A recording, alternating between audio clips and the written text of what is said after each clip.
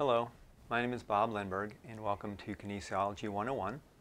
We're looking at the wrist joint, in particular the movements of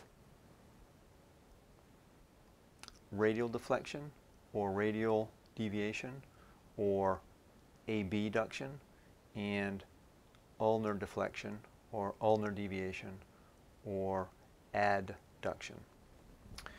There are many muscles that cross the wrist joint. We'll concern ourselves with just a few here. On the radial side, we have the flexor carpi radialis and the extensor carpi radialis longus.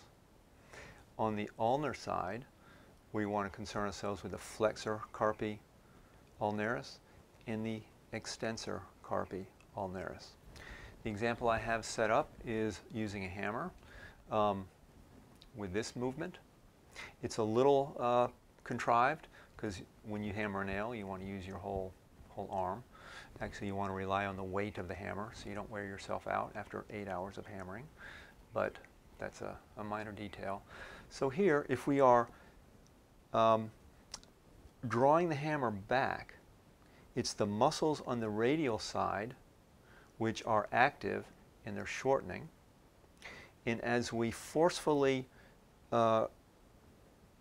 push the hammer down to hit the nail, we are actively engaging the muscles on the ulnar side. So these become active and are shortening, while these are becoming released and lengthening. Thank you.